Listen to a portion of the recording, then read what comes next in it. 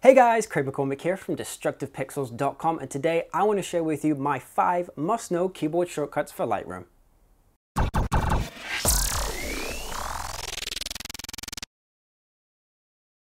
So before I jump in here, I just want to say these are the keyboard shortcuts that I use a lot. But if you use a keyboard shortcut that you don't see in this video, put it in the comments below. I'd love to hear what it is. Share with us what is the keyboard shortcuts that you use all the time in Lightroom. Share it with us so we can all learn all the different keyboard shortcuts that Lightroom has to offer. Now this first shortcut is something I use all the time. It works in both the library and the develop module, and it's called full screen mode. All you need to do is just hit the F key on your keyboard, and whatever picture you're selected on, it will blow it up full screen. Now I use this a lot when I just want to look at the picture with no distractions, with nothing else around it. And just to get back to where you were, you just hit the F key again, and that takes you right back to where you left off. Now this second shortcut kind of works in the same way as the full screen mode, but it's called lights out mode. And what it is whatever image you're selected on, no matter what the scale is within inside of Lightroom, this works again both the library and develop module. What it does is it takes all the background elements apart from the picture and darkens it up. Now they've actually got a couple of different modes. They've got one which is quite dark, and then they've got black, and then they've just got normal back to the complete interface. And I use this quite a lot when I just want to have, I don't need to blow the picture up full screen, but I almost want to know what the picture looks like on black, or just a little bit more focus on the image. So again, just hit the L key on your keyboard and you can toggle through the different lights out modes. Now this third tip is something I use in the library module all the time, and this is the pick and reject flags. So when I come back from a shoot and there's a whole bunch of images that I've shot, I want to know just the pictures that I want to work on. And what I do is I scroll through all the images, and if I see something I know I want to work on, I hit the letter P on my keyboard and that flags it as picked. And if I see an image that I really want to get rid of, whether it's blurry, out of focus, or it's just a rubbish picture, I hit the letter X on my keyboard and that rejects it.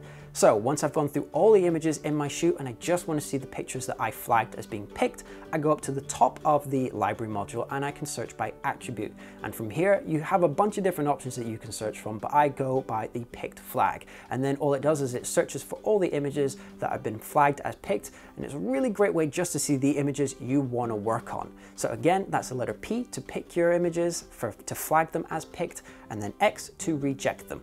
So I want to tack on another little thing here related to the pick and reject flags. If you want to delete all the rejected pictures within that little collection, all you need to do is hold the Command and Delete key or Control Delete on Windows, and that takes you to a separate little window where Lightroom asks you, do you want to delete all your pictures from Lightroom, or do you want to delete them permanently from the computer? So this is a great way to just get rid of all the pictures that you are never ever going to use. Just hit the Command Delete or Control Delete on Windows, and that deletes all your rejected pictures.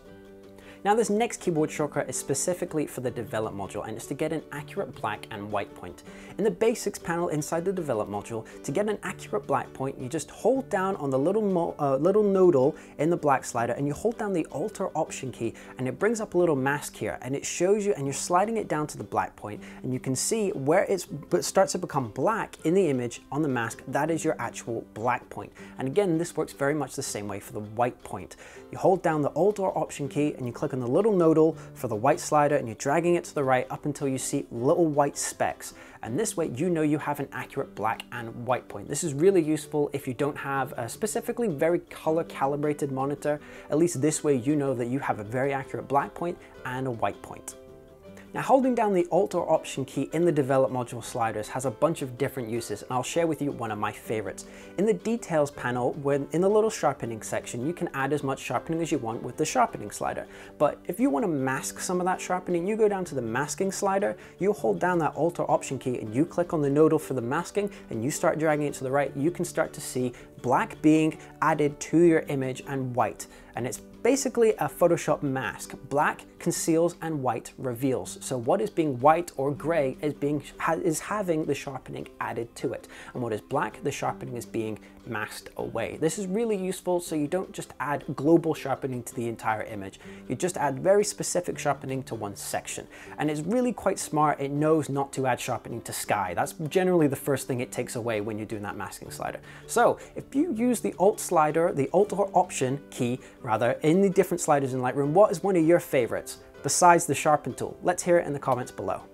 So the fifth and final keyboard shortcut here again is very specific for the develop module, but it's really quite useful. If you want to reset a slider, pretty much any slider within Lightroom, you just double click on the name of it and that resets that slider completely.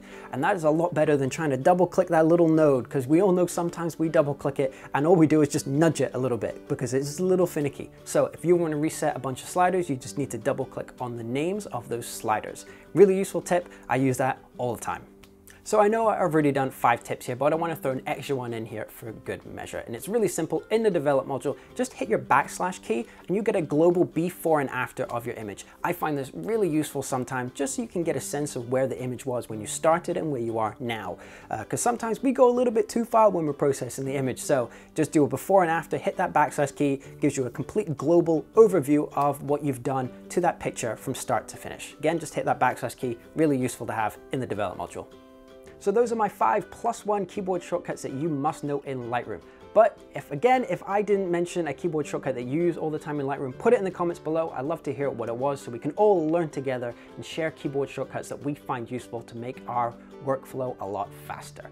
And if this is your first time here, I'd love to have you subscribe. I do weekly photography videos related to gear, tips, tricks, techniques, tutorials. I do a bunch of different kind of things for photography. I also do a very unique kind of video where I actually take a little video camera and I vlog my entire photo shoots. That's right, I go out and I take pictures and I bring a camera and I bring you guys along with me for the entire ride from start to finish, from going to the location, setting up my shot, all the settings I use. I show you the preview images. It's really fun. People seem to be enjoying them. So if that sounds like something of interest to you, check out the little thumbnails below here and it will take you to the other videos. And if you want, you can subscribe. I really, really appreciate that.